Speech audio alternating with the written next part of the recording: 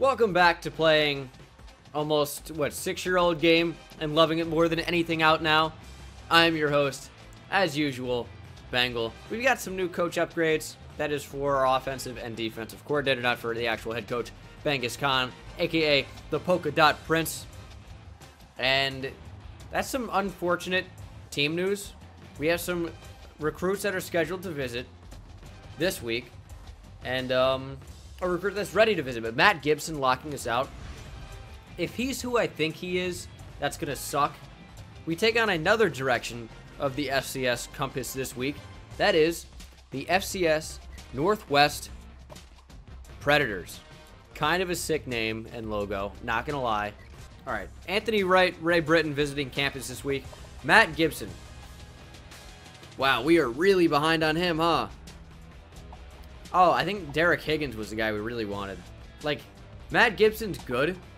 Don't get me wrong. Derek Higgins is the guy. We looked at him last week, and he was pretty sick. 91 speed, 81 zone. I'm down with that. I really am. Dude, I still want Pete Riley. With a passion. Come on, Pete. We're going all in. It's going to be... No, there's no point. We can't get him. We can't get Pete Riley. We're going to have to duck out of that one. I wanted to. I really did. Is Doug Denman even that good, dude? Let's see. He's a 4-star recruit. Let's check out. Are you that good? You are. Oh. Go to wherever else. Who wants you? Go to Kansas. Whatever. I'm out. What about Ben Hubbard? How good are you? Lord. I don't really care for that too much. I'm going to be honest. All right, Donnell Mason. Another guy that looks exactly like his name. He's also not good. I don't like that. I have a feeling about Marvin East, though. And we're not even close. Okay. So, Ray Britton. This is the guy that's visiting our campus this week. And we haven't even looked at him really at all. He's not what you'd call good. I wouldn't refer to him as a good player. And we're so far out on Jeff Hurd. I don't think there's any chance we can get him. We're not missing out on that much, to be honest. He's like, okay. This class was really just about the offensive lineman. Chris Brown, looking like he did after Rihanna. He's going down. A lot of people saying he's not as good. We're still in the lead on him, and like he's going to be one of the better offensive linemen on our team. Quentin Carter is a lot worse. Antonio Madison is a lot worse. Shannon Ball, a lot worse. Good lord, dude. Is anyone like actually as good as they're supposed to be? These tackles are disappointing. All right, Eddie Burgess. Decent. All right. We're going to make sure to keep him. We're going to up the points a little bit so Southern Miss doesn't steal him. Robert Walter, not bad. I am out on Bo Barnett now. He's down to a 61. If we get him, we get him. But I'm stopping the point dump. Joey Coker. Dude, these players are not, like, giving me much to work with here. I get that we suck. I guess that's why. Nick Olson. He is worse than we thought he would be. But he's still pretty good. So we're going to up the points on him. What about Kendall Alford? Do we know anything about him? Not enough. Oh, wow. You're looking great. It's the old classic reverse gem. Imagine Steven Sims is just like a low-key beast. He's not. William Sullivan.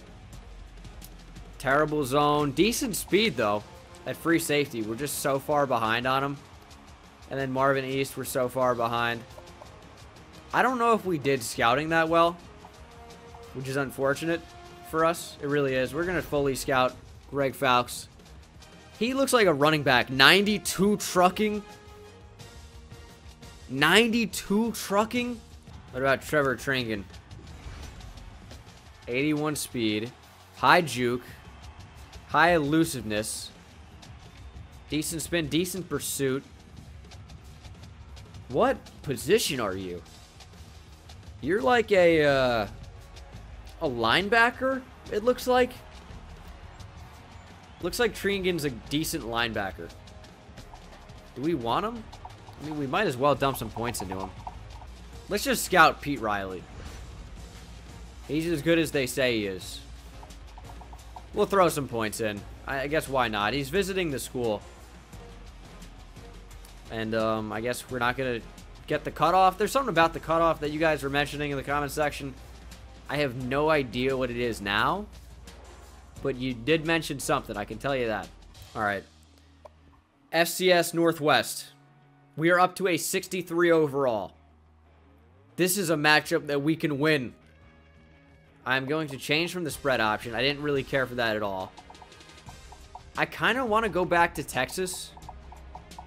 I liked Texas, dude. We're going to roll with it again. Another home game at Dual Field. The Predators are going to have no idea what hit them. We're getting back in the win column. Let's go.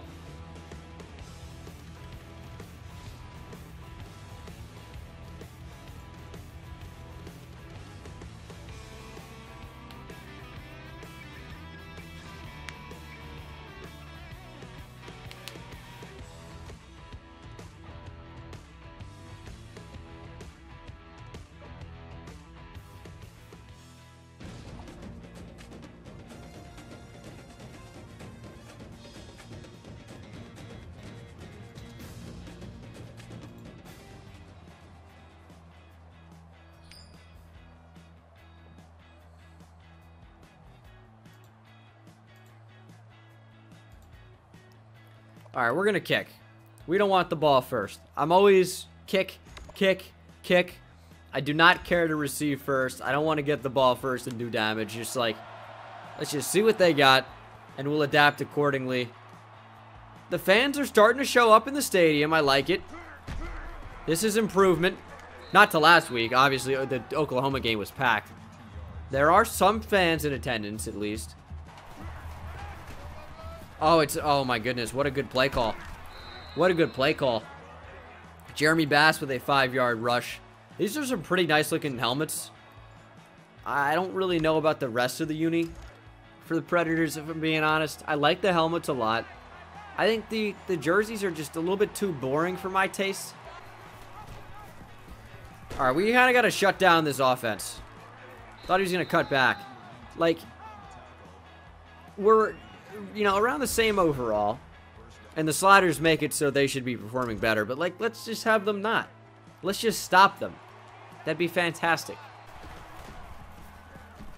Oh, it's a pass. That was well designed. Blankenship lays the boom, but Justin King has the Predators inside the red zone. Anthony Johnson. Is that Rumble? Is that what he's doing in retirement? Former UFC fighter. He's now a white quarterback at an FCS school. Could be. Johnson has too much time.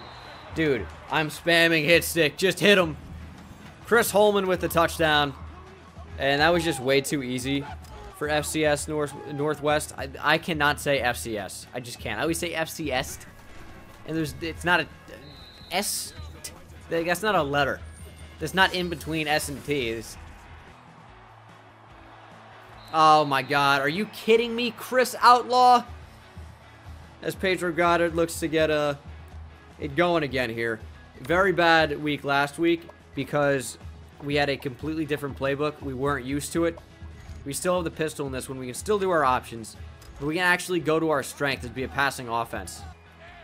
All right, 3rd down and 4. We're dumping it off to the running back, Darren Maxwell. Power forward. We got the 1st down. I know his name's probably Duran. But I think we're going to keep calling him Darren. Because I've been doing that since episode 1. No one's commented about it.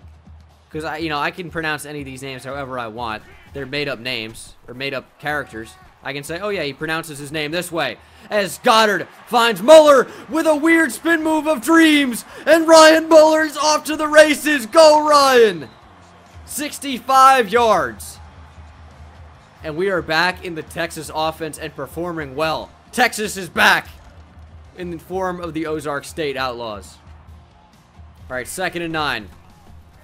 I want to step up here and run. We're going to throw to B, though. He's wide open. It's Ryan Muller. Is that a pass from Kedrick Cunningham? Did I not notice him going into the game? No, it is, of course, Pedro Goddard. 5 for 5, 96 yards and a touchdown. What a good opening drive for the Ozark State Outlaw offense. Love to see it. We're all tied up at home at Dual Field, the saloon. And we're ready for a showdown. That's a draw. There we go. We saw it. Oh, it didn't help that I noticed it at all. Because what is that? Loren Marshall? Yep. 17 yards. The hole just opened up wide. Montrell Gardner got blocked. And then it was just, you know, running through the hole. Fighting through the tackle. I don't know why Montrell Gardner's acting like a deep safety. That is the absolute last person I'd want in that role. But Gardner, one-on-one wraps up. Sure, it's a 3-yard game, but you know what? We're playing with heart. That's what it is. Oh, that's a speed option. Watts with a huge hit. Jeremy Bass wears it. He's going to be back in the pond after that one. We got Colt 45. Nash! What a tackle! As John Oliver, host of some late night show, goes down. Field goal is up and good. FCS Northwest will take the lead after the field goal. 10-7, which is coincidentally the same score of the Texas State Bobcats over the Louisiana Raging Cajuns. I usually call them the Louisiana Lafayette Raging Cajuns, so that sounded super weird that I just left off the Lafayette. We're going to roll out with Pedro Goddard. Feels good to do that again. These design runs are fun, but there's nothing like a good scramble. 3rd and 20 after the sack. We're facing pressure, throwing for Timmons. And Gabriel Timmons, the backup tight end, is unbelievably good. This guy performs in, week out. He has the first touchdown in Outlaw history. And here he is with a huge completion. A huge catch, I should say. The completion on the attempt from Pedro Goddard to keep him perfect on the day. And here's Maxwell. Still can't really find much. This triple option is going to work to perfection. And there it is. There it is. And there's the pitch. Oh, that worked out horribly. Cody's got it anyway. It worked out in the end. All right. We got it. That is underthrown badly. And it's off the hands of Gabriel Timmons. I just talked you up so much. And you're going to go and drop it. Come on. The classic Goddard scramble. Throw to the true freshman, Roland Francisco. Moving the chains. All right, 3rd and 5. Need a big completion here. And that could be it. Goddard over the top to Jake Rodriguez, the starting tight end, with a huge catch. Dropped in the bucket by Pedro Goddard. I'm voting for Pedro. He will be the Heisman winner. There's Goddard. We're rolling out again. We've got room. Pedro Goddard. We just got to chill for a minute. He's out of stamina. We're still rolling out, though. Goddard! He's in there. Walking in for the touchdown. Hesitated for a bit. Not sure if he was going to make that play with Pedro being so low on stamina. But we are going to take the lead. 2 good drives for the Ozark offense. And it is 14-10 Outlaws. All right, Colt Nash, come on. Colt 45, stay firing. Don't be playing drunk. Oh my goodness, what a play. That's Blankenship, the free safety, with the deflection. That was not Blankenship with the deflection. That was Baker. Someone made it. It doesn't matter. It kind of matters. All right, 3rd and 5. Big stop, come on. Johnson trying to take off. Nowhere to go. Except for going down in the backfield. Lightning McQueen. Ka-chow. They're not going. Are you kidding me? It's a deep field goal. You got to be out of your mind. What's to the wind looking like? No way. No way. That's so wide. He had the distance, though. I think that could have gone in. 3rd down and 9. We have an open man. It's the tight end, Jake Rodriguez. 1st down. This offense is doing very well today. How about this one? How about this? Gabriel Timmons down the seam. Touchdown. Let's go. He makes up for his earlier drop. And Gabriel Timmons, the angel, into the end zone for the touchdown. Pitch outside to Marshall. We just don't have the speed to match. They can do that every time. 3rd and 1. Big stop here. Oh, it's a fullback handoff, but a big hit from Fisher. Where's Bass? They worked together so well. Oliver picks up the first down regardless. Minute 30 to go here in the first half. 3rd down and 2. That's a big stop by Montrell Gardner. We're calling a timeout. We're getting the football back, and we are scoring. We're blowing out the Predators. Does that make us the aliens? How do you have -1 turnovers? They only have 5 yards. That's Pedro Goddard is the team. The only other offense that it would be is the running back, Darren Maxwell, just running the ball. And that's not our focus. We're going to throw it to him, though, and he's got it! Darren Maxwell over the top with a huge gain. Pedro Goddard again, once again. Dropping that in a bucket right to only where Darren Maxwell could catch it. 30 seconds to go here in the second quarter. Rolling out. Scrambling. Pedro Goddard. First down. Let's call hurry up. 3rd and 7. That's open. And a great ball by Goddard, and it's dropped by Ryan Muller. It is a 46-yard field goal. It's hittable, for sure. Kick is up, and it was short anyways. I guess we actually should have trusted the coach there and tried for the end zone. Here's Outlaw. He's got some room. I really wanted a block there. Chris Outlaw, though, 51 yards on the return. That's incredible. That's wide open in the flat. It's Darren Maxwell going for the hurdle. Over the middle, complete to Roland Francisco. Gets a good block. Francisco has good wheels. Francisco finds the end zone. 30 yards to the house. Swerving and finding the space, finding the end zone again. I can't believe it. Rolling out with Pedro Goddard, finding Francisco over the middle, and just with the help of good blocks and good spacing on the field with the routes, Roland Francisco just gets in there. We're extending the lead even more. It'll be 28-10 Outlaws over the Predators. It's a screen. Johnson gonna take it himself, and he's just got good wheels. I gotta just let the CPU tackle. And the ball's on the ground. Picked up by Wilkerson.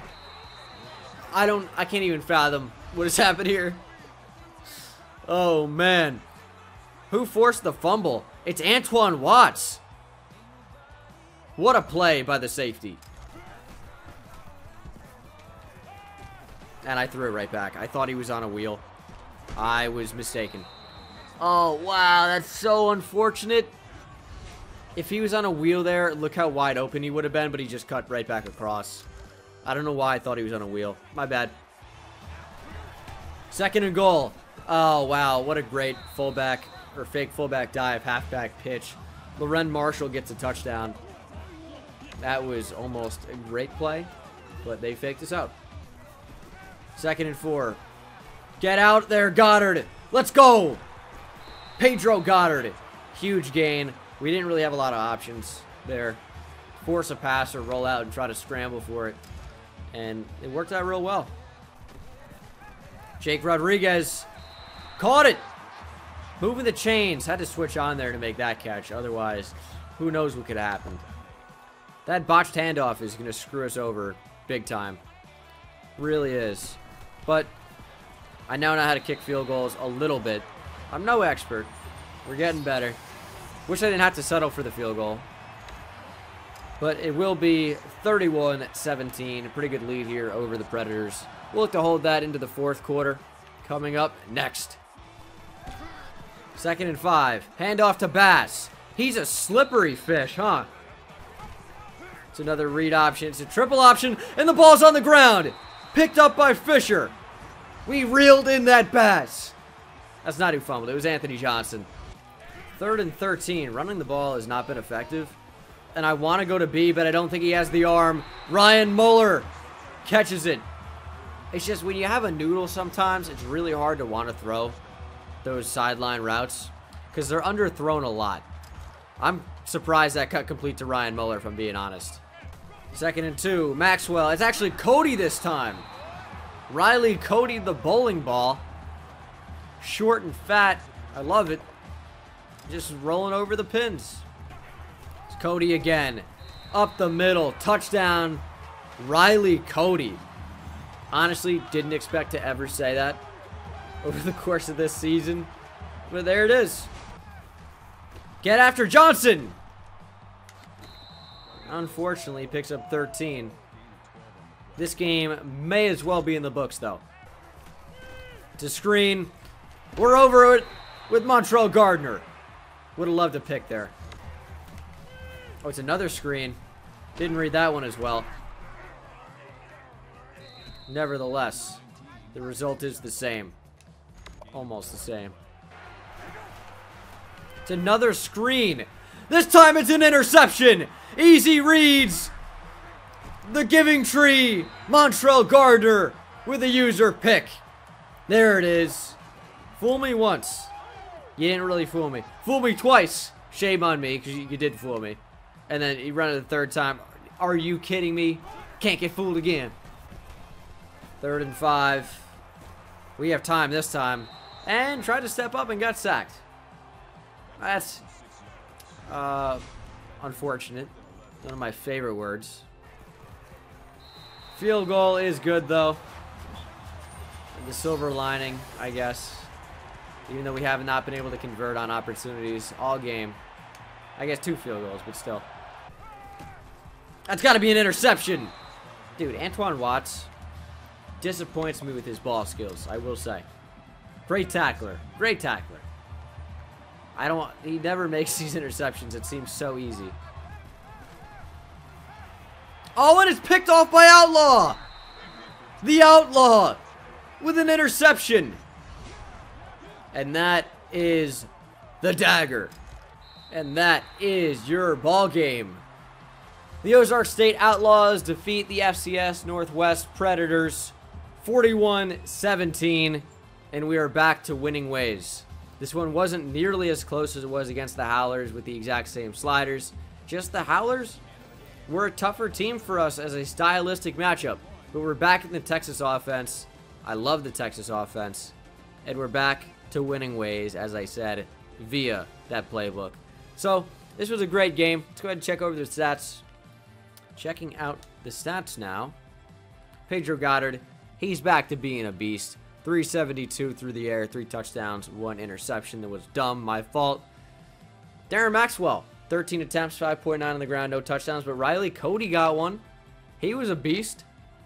Darren Maxwell also led our team in receiving as far as catches goes, but Ryan Muller, 3 catches, 122 and a touchdown. Big game for him.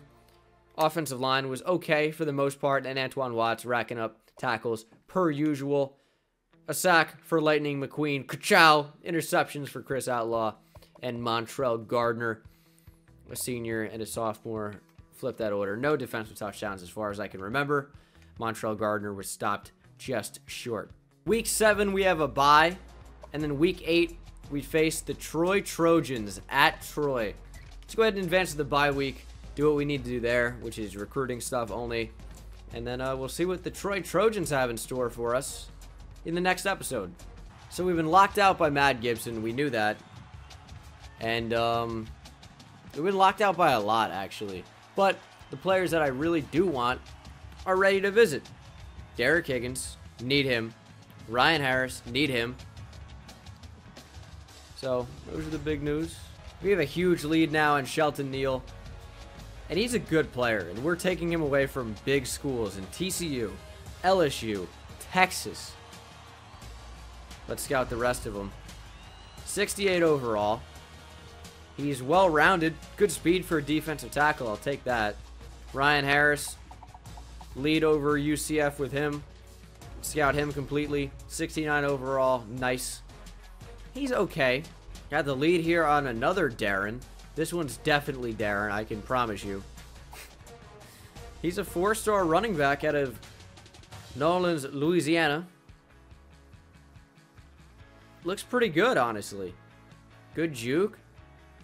He's got good speed, maybe. Could excel for sure. And he's a power style back, so that juke is pretty good. Can't see his truck. It says D trucking. He's a power back. What do you mean? Let's offer him a scholarship. Got the lead now on Derek Higgins. That's awesome to see. Let's go ahead and fully scout him. 73 overall. 85 man, 81 zone, 91 speed, 91 excel. This is a really, really good player. We have to schedule a visit here. Is that what we do? Let's schedule when like we're gonna get a win. We have a lot of bye weeks here. Texas State. These are tough matchups, man. You're supposed to schedule the visits as late as possible, right? Is that how that works? I don't know. I don't want to schedule it too late. Let's go against Texas State, where we're only losing points on Matt Gibson as a competitive visit, because Matt Gibson is not even considering us anymore, yet still visiting for some reason. Dude, we're going to have no kicker if we don't go after Pete Riley. We need to get him. We're not going to be able to. It's such a big waste of points. It really is. Yeah, there's just no way we can get him. But we don't have a kicker. Who kicks next year if it's not him? That's the big problem. We're going to offer Eddie Burgess a scholarship. Up the points on him as well. Doesn't really even matter how good he is at this point. I'd like to know. 68. Better than what we have. But we needed to offer him a scholarship. Chris Brown as well. Nick Olson as well. And I think we are in business now.